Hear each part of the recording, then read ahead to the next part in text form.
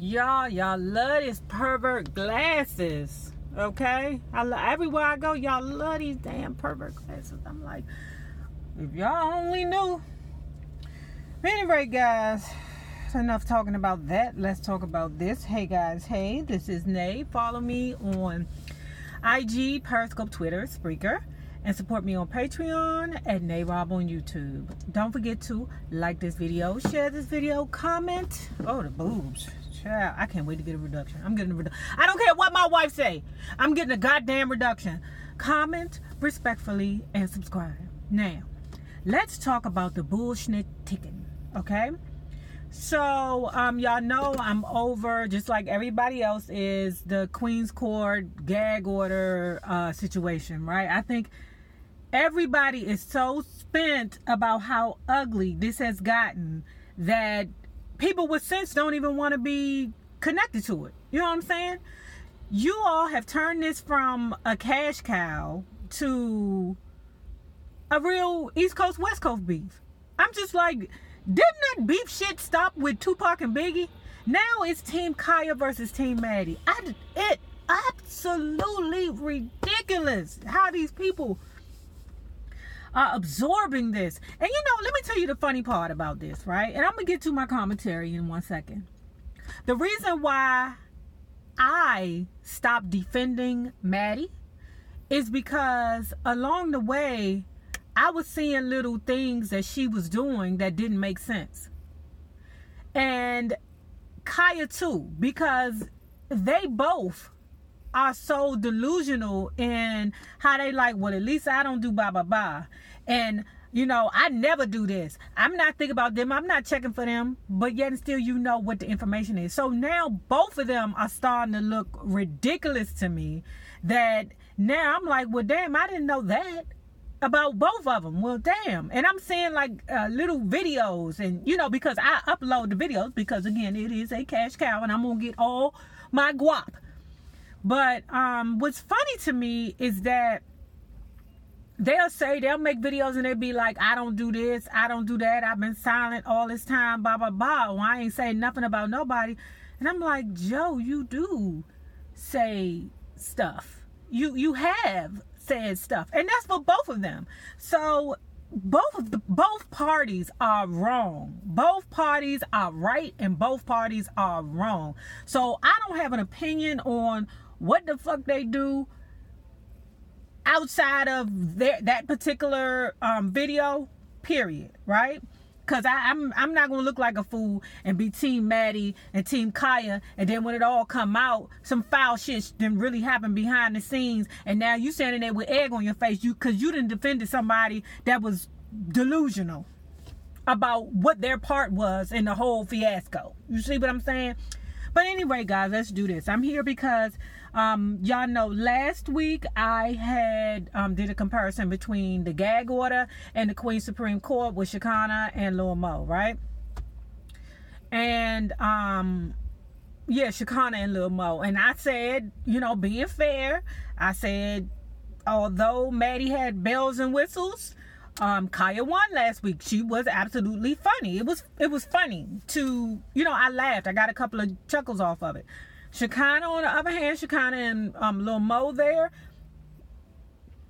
I don't know. It was I don't know. Lil Mo dragged it down and Shekinah talked over Maddie way too much. That was annoying to me. It could work, but they would have to work on Shekinah's timing and knowing when to speak and when to shut the fuck up and knowing how to, like, it seemed like they would have to even rehearse some shit for Shekinah to make, you know, for it to work. So we know now, we found out last night that Tiffany Pollard, I Love New York, is going to be replacing, no, let me not even say replacing, that Tiffany Pollard is going to be the second seat, right? Because I don't want to think about nobody replacing Kaya, because Kaya is the originator of the Queen's Court, and some people just can't be replaced. I'm just saying that she's taking the second seat on the Queen's Supreme Court. So let me tell you why this is a good thing for Maddie. It's an absolute good thing because Tiffany Pollard may not have that sharp tongue the way that Kaya has, but she's tough. Okay, she's very, very, very tough. And being one of the original reality TV stars, the queen of reality TV, because that's what she is, even though people don't like to give her props for it, but she's tough. She's been through a lot. She's had, you know, some really embarrassing moments in reality TV. Yeah, like she has really done some things in reality TV, you know, and I'm actually disappointed that she didn't get as big as I would like her to. I mean, I would say her and Delicious off of the Flavor of Love franchise, that those two are the most successful, right? And I think the only reason why Delicious is more successful is because she's light-skinned, I'm just being honest, and she blew her butt up enormously, okay? But she is tough. She is celebrity associated. You know, she may not have rubbed shoulders with the A people, you know, the A celebrities. But when you think about it, the A celebrities are never going to be in Queen's Court. You're not going to hear about Will Smith. Well, I don't know. But the A celebrities, they don't really be bothered with the bullshit. You know, you don't hear them quite often the way that you would hear like the B or C or D celebrities, right? So, but she has affiliation. She's hanging around there. Like the other day when she was, last night when she said she met Hugh Hefner, I was like, okay, that's impressionable. She was like, she was in a fashion show with him. I said, okay, Tiffany Pollard, okay. So she does kind of and then she already knows how to put on a show. We know that, excuse me, if anybody's going to give us a show, I Love New York is going to give us a show. And although I didn't laugh as much as I would have liked to laugh, I was still very entertained. I was definitely like, that goddamn I Love New York. She is tough. She's a celebrity associated / affiliated. She's open sexually, and she'll say anything out of her mouth for shock value. You know, like anything. So she kind of has the Kaya zhuzh, but in a Tiffany Pollard way. And we know that Tiffany is not trying to copy Kaya and trying to be what Kaya used to be on the show, because she has always been I Love New York. Extra. Amazingly delusional in her status, which is still a good thing to her, because she, you know, she's like, I'm the baddest bitch. Keep thinking that way. Keep thinking that way about yourself, because if you don't, nobody else will. You know, if you say Mike Jones 13 times, you're going to wake up in the morning singing Mike Jones. You know, that's, if I keep saying I'm the baddest bitch, eventually you're going to say, oh yeah, Nay is the baddest bitch. But child, you know I ain't gonna say that bullshit. I don't think that way about myself. I'm just trying to be nice, decent, humble, good, and live my life and retire and just be happy. That's all I'm trying to do. But anyway, enough talking about that. So what I felt about their dynamic on the show, I felt like they can work well because they both are extra. They both have it in them to garner someone's attention. You know, I think they both are funny, you know, and I think Tiffany can be funny without maliciousness. Kaya, on the other hand, is hilarious with maliciousness, you know. And only thing about Tiffany that I would like, or I Love New York, is for her to learn their rhythm. They need to still work on their rhythm so that they're not over talking. They're not they know how to play each other and read each other well. Even though I've heard that they've worked together before, Maddie and Tiffany worked together before and it worked for them. That's why they ended up joining that's why they ended up doing this. And Maddie did a great job. She did an absolutely great job. She knows what Tiffany Pollard brings to the fucking table. She brings that reality TV show fandom, and she also brings in character. You see what I'm saying? And I don't think she's going to have the same problem. Matter of fact, I think.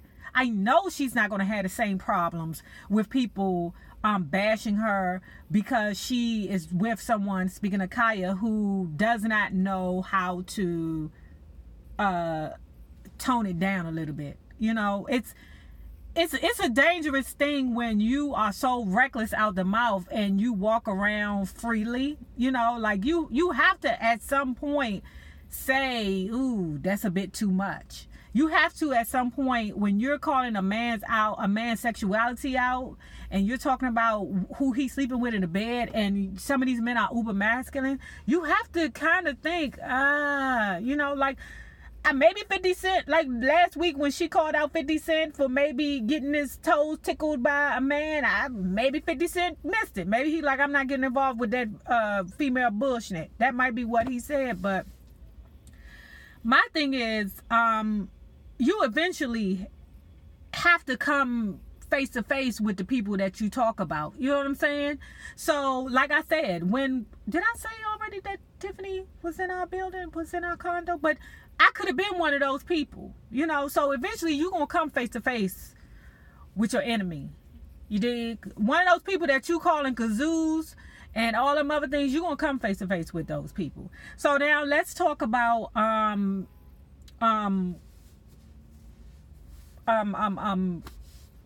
Kaya. One thing that I will never get over when it comes down to Kaya is she uses homophobic term, I don't know if you can even call, but she used gay terms in situations where you don't even have to. Like, you're not even mad at nobody. Why are you using the word gazoo? Why are you doing that? And why do you keep, like, you know who used to do that? Corinne Steffens. She did it so much where she called every man a gazoo that she discredited herself. Every time she was mad at some man for doing something to her or not doing something for her, first thing she hollered was, he's gay, or his butthole was blown out, or something like that. That's the first thing she did. So now, what's scary about it is that you have these drones, and she got the nerve to call who is that? Oh, Shekinah Joe, a pawn or a do girl. But Kaya has these drones out here that literally would fight for her. That's like, sis, you need me to come down there? You calling somebody sis and you don't even know them? You know what I'm saying? Like, I call people sis here on YouTube because they're a part of my class here. We're growing in the YouTube industry, you know what I'm saying? So they are my sis. That's why we are YouTube sisters. Like S_Hutchison, Layla Lynn, who else do I call? Those are really the only ones. Oh, Malika. I would say she just started after me. But it's certain people here that I call sis. But it's just dangerous to me how Kaya can be so reckless out of the mouth, and it's people there waiting for her to say something like, speak, master, speak. That's scary to me. Y'all need to be your own person. You know, I'm just ashamed of how all this happened. But anyway, Kaya had some people on the docket, and she was funny. I didn't laugh as much as I laughed last time, last Monday, but she was funny. But when it comes down to who I choose for last night's docket, I would choose T.S. Madison and Tiffany Pollard for this week, right? Or for the gag order versus the Queen Supreme Court. I choose the Queen Supreme Court this time because it was more entertaining. We're not going to fake. The bells and whistles are there. I'm upset with Maddie that it had to take her so friggin' long to get it together. I don't understand. Why did it take you so long to do what you should have been done? Like, the lighting was perfect. The sound was perfect. They both look fucking beautiful. You know, remember when they used to put up the pieces of paper and put it towards the screen? That's the same thing Kaya's doing. Kaya, I'm sorry, you need to step up. I know you don't want to spend no money on nothing, and that's been working for a long time. But even here on YouTube, If you don't get with the freaking program, people will stop watching you. Like, I don't want to do lives, y'all. I really don't want to do lives. But I'm going to have to end up doing lives because that's what's taking over. I hate lives, you know. But the fact of the matter is, when you do lives, people super chat. You know, that's extra money that I could get. Y'all know I'm retired, so the only income that I'm getting right now until I collect on that fat pension when I get later on in my age is YouTube, my swan bangles, and you know, whatever allowance my wife gives me, you know. So I don't mind doing the super chat, but I don't, or I'm doing live. I don't like doing lives, but I know eventually I'm going to have to do them. Let me just say that. Or eventually I'm going to have to start doing them, you know. And that's why I'm saying with Kaya, you're going to have to come forward because Supreme Court got it all together. I mean, all the way together, you know. People don't want to see you putting a piece of paper up in front of the damn screen like, you know, people don't want to see this shit right here. You see, people don't want to see that. That people don't want to see that. People want you to be new and fucking improved. That's why you see YouTubers all the time changing all the time so that you can compete. But child, so if I done went all the way around the board to tell you, look, this is what I'm choosing the Queen Supreme Court for this time, guys. And remember this, the same people you meet on the way up will always be the same people you meet on the way down. Naysayers, my patron loves. Have a good one. Deuce.